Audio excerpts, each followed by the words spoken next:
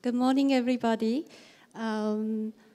Today, I would like to introduce a little bit about the institute, this new UNESCO institute I work at in New Delhi, India.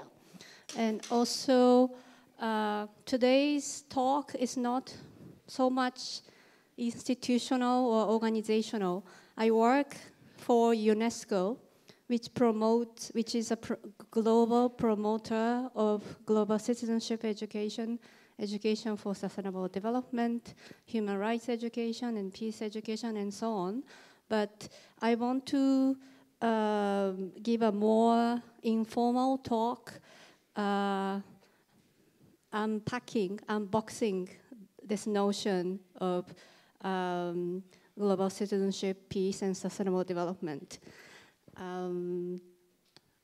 So first, as you can see, because my name is Yoko, which is probably the most popular, well-known Japanese name in the world, but I grew up in Tokyo, and I attended a Catholic school from kindergarten to high school. And I don't know how much you know about Japan, but in Japan, the Christian population is very, very tiny.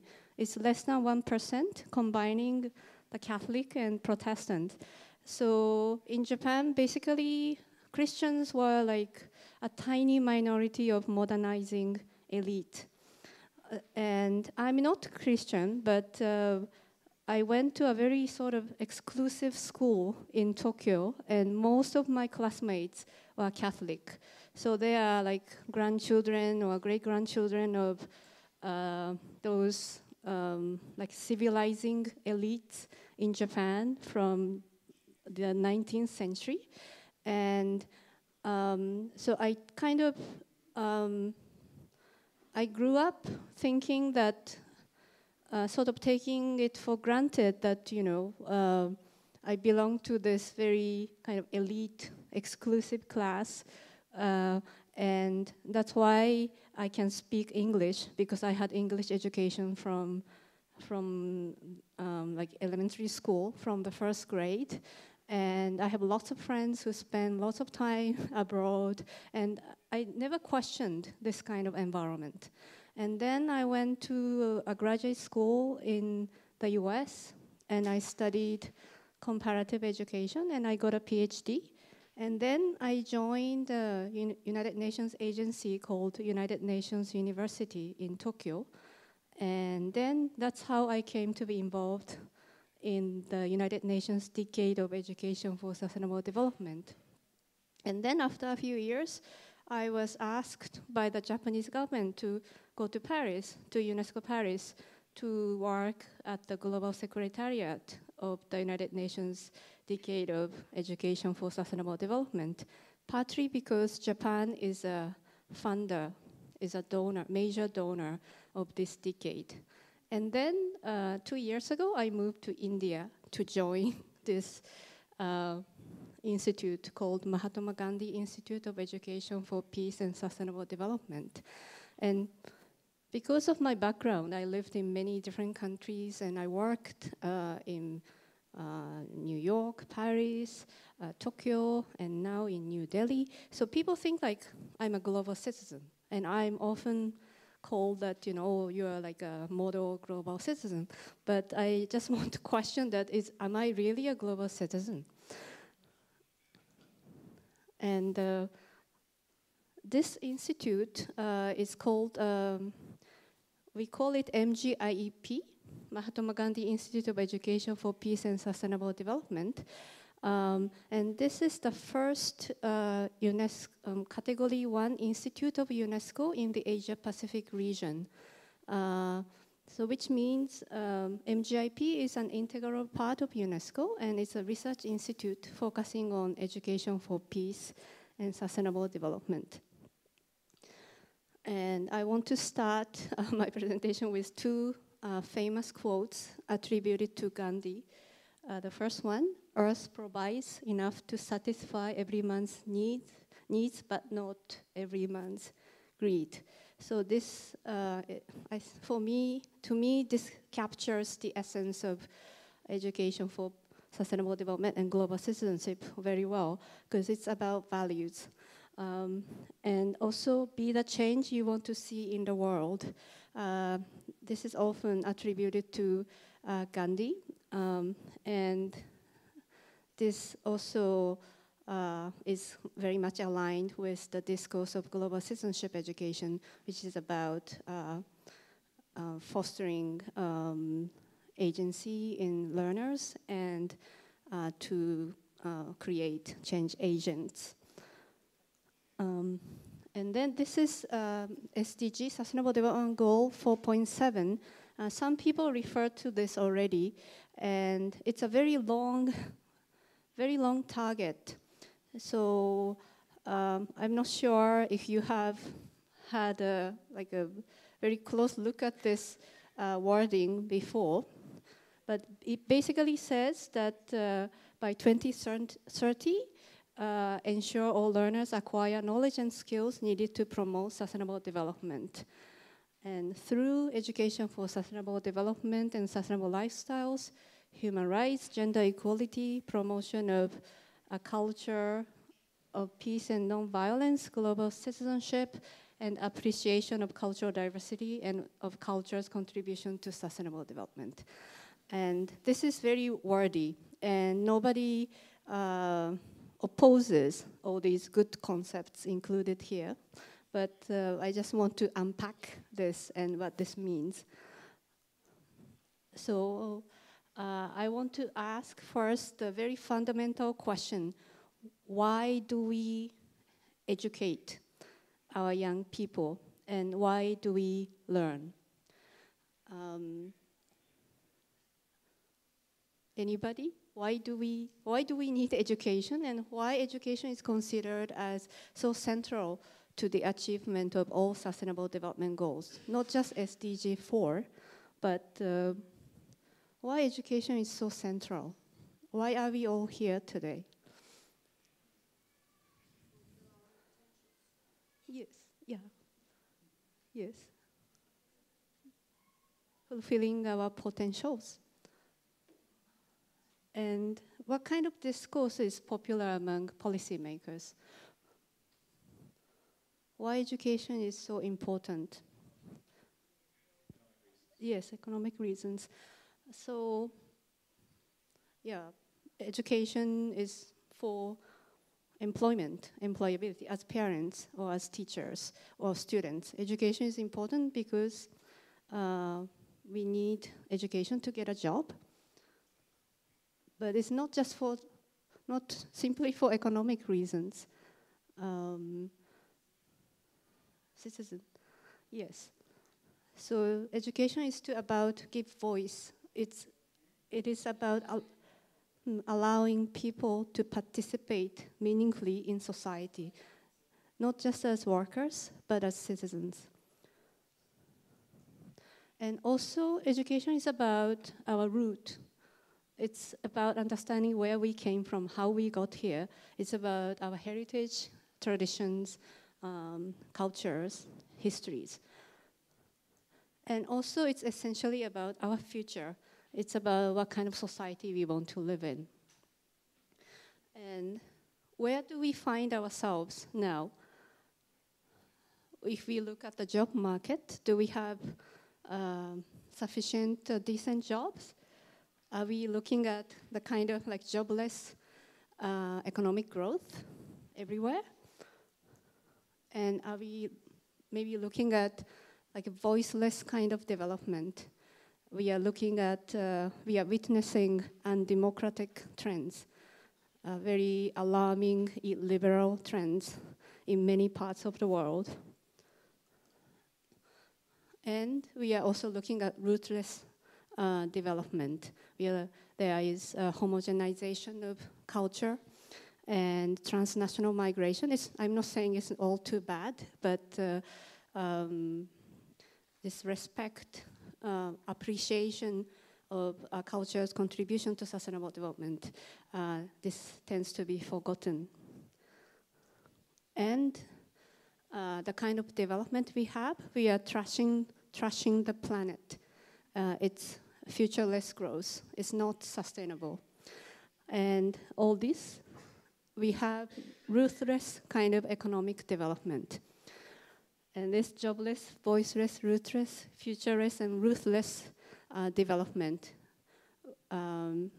we are feeling today. But this conceptualization was done more than 20 years ago by Human Development Report. In 1996 Human Development Report, the United Nations Development Program warned against that if economic growth is not managed properly, it will lead to jobless, voiceless, rootless, futureless, and ruthless growth. And where we find ourselves today. And if you so 20 years from this conceptualization was done, there's a global consensus that this is not inclusive, this is not equitable, and this is not sustainable. So we need, so all world leaders, 193 countries, adapted the 2030 Agenda for Sustainable Development. You know, we have to transform our world. This is a 2030 Agenda for Sustainable Development. This is a call for development that leaves no one behind, and the kind of development to ensure a life of dignity for all. And then to achieve this kind of world, we need education. We need a different kind of education. We need transformative education. So that's why UNESCO calls Global Citizenship Education holistic and transformative education.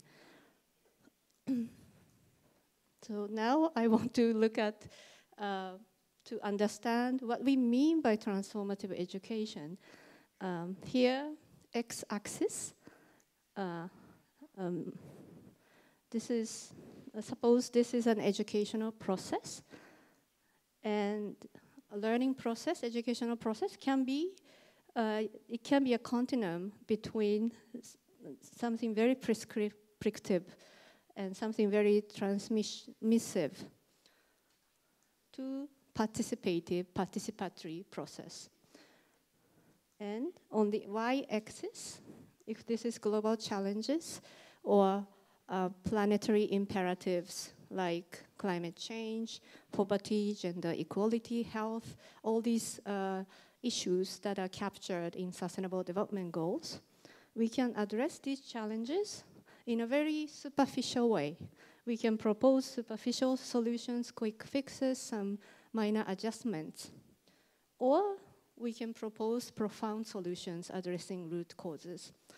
So when we talk about education for sustainable development, or peace education, human rights education, or global citizenship education, we are always kind of looking at these 4 quadrants. And ideally, learning process, educational process should be participatory. It gives agency to teachers and learners. And it should address root causes. It's not just superficial solution. We are not just addressing quick fixes. So to me, so quadrant 1 is, this is transformative education, which is participatory and addresses root causes.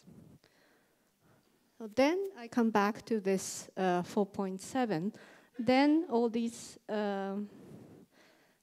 things listed here, good things listed here, have, I think it comes to you more, has like a deeper meanings. These are not just words, but sustainable development, sustainable lifestyles, human rights, gender equality. These are about all equitable, inclusive, and sustainable development, and promotion of a culture of peace and non-violence, global citizenship, and cultural diversity, culture's contribution to sustainable development. So if you have this framework of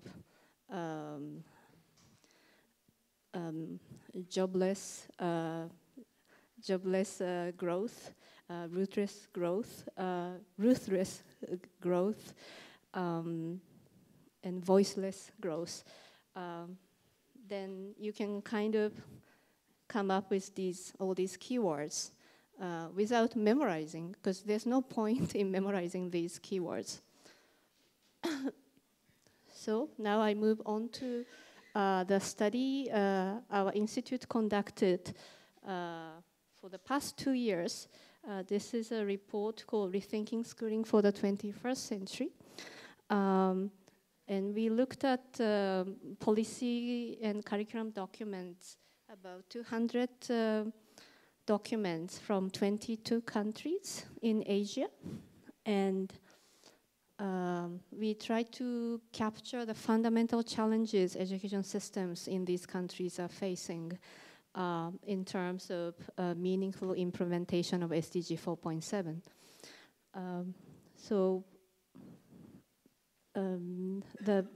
We wanted to capture how difficult, we wanted to show how difficult it is to fully capture the intent of 4.7. First of all, concepts embedded in 4.7, all these key words we looked at, gender equality, human rights, cultural diversity, and so on. These concepts have contested definitions, and many are waiting to get comfortably expressed in major languages, especially in Asia. Our study covered 22 countries, and we looked at documents in 18 different languages. And secondly, aspirations, these transformative aspirations of SDG 4.7, they could easily contradict with national curriculum objectives and national aspirations.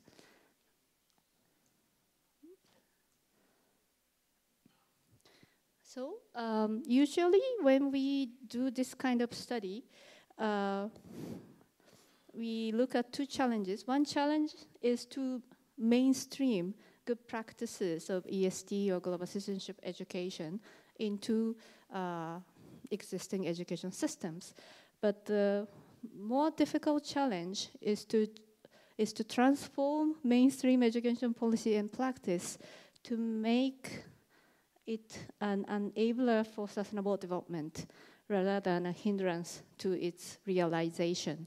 So what I mean by the second one is you can mainstream good practice of global citizenship education without really impacting the mainstream education policy and practice. So to mainstream good practices sometimes can be like walking north on a southbound train. So we are walking, we think, okay, we are making progress, but the train is actually going in the opposite direction. So you're not really, this was said by a very famous environmentalist from the US called David Orr. He was not talking about global citizenship education. He was talking mainly about environmental education, but we think we are making progress. If you look at UNESCO reports, UN reports, you know, there are many more networks, many more projects on environmental education, human rights education, you know, these things are more institutionalized. There are more platforms. There are more journals dedicated to these causes. And there are more NGOs, civil society is active. But basically, the overall trajectory, development trajectory hasn't changed. So it's like walking north on a southbound train. Okay. Yes, so based on the this policy and curriculum review of 22 countries, we identified 3 major challenges, fundamental challenges to the meaningful implementation of 4.7. The first one is challenges about instrumentalism and ethics. The second one is challenges of nationalism and identities. And the third one is challenges of regimentation and competitiveness. I'll give some illustrative example of how these challenges are manifested in textbooks. This is an excerpt from a Pakistani textbook of social studies textbook. I quote. So in social studies textbook, it says, here's the results of peace. So textbook lists 5 results of peace. The first, in a peace-loving society, people live a prosperous life. Second, a peace-loving nation is respected in the world. The third, foreign investors like to invest in a peaceful society that increases job opportunities. Fourth, justice and democracy prevail in a peaceful society. And the 5, a peaceful society achieves educational, social, and economic development. So you can see that, so this is for grade 4, so 9 to 10-year-old kids. This is a prescribed textbook. So these kids are most likely to memorize these as results of peace. And you can see that, for example, a peace-loving nation is respected in the world. This has, this is also related to challenges of national pride and identities. And the third one, foreign investors like to invest in a peaceful society. So, the peace is not the ultimate objective, but it is conceived as something that contributes to economic development. So this kind of instrumental view of peace and justice and democracy, without being explained, it is expected that 9 or 10-year-old kids can understand justice and peace. So this shows the challenge of, yes, this is talking about peace, but just to talk about like superficial insertion of peace or doesn't make much sense in terms of promoting peace education, for example. And here's this is a good example from Bhutan. Bhutan is a small country which promotes the concept of gross national happiness. So not GDP growth, but they want to integrate the notion of gross national happiness in all subjects, in all disciplines. So this is from Reading and Literature English Class 8. So this is an excerpt from the textbook, and it's basically asking, we have to acquire a deeper understanding of the total cost of modern life in the context of a finite planet. And children need to learn their lessons from first-hand experience at slaughterhouses, farms, factories, water sources, hydroelectric and nuclear power plants, storage treatment facilities, garbage dumps, pulp mills, logging and reforestation areas, mining sites, etc. So this is really inviting learners, students to critically reflect upon the total cost of modern life. And because this is a country promoting the notion of gross national happiness, this is closely linked to their national identities. The same with the Pakistani example. It's about national pride. They want to show that they are a peaceful society. But here, it's inviting students to critically reflect on the modernization process. And this is even, it's also Reading and Literature English Class 8. This is asking students to think if it's a good idea for Bhutan to become a member of WTO. So you can see that a very different kind of treatment of global issues in textbooks. Okay, so this book is many more examples of policy curriculum and textbooks from 22 countries. I only touched upon Pakistan and Bhutan today, but I only have 5 copies, unfortunately, but you can download this from UNESCO's main website. And we also have a publication called Textbooks for Sustainable Development. And this is a guide to embedding education for peace, sustainable development, and global citizenship into core subjects, science, math, geography, and languages.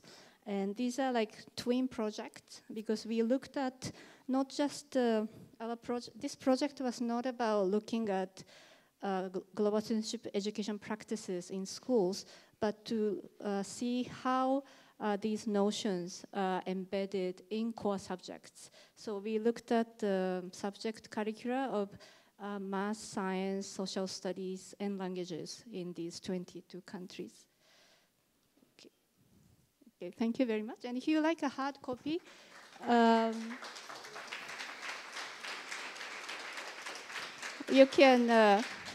you can send an email to me, and I can send out hard copies if you are interested. Thank you. Thank you very much, Yoko MOCHIZUKI.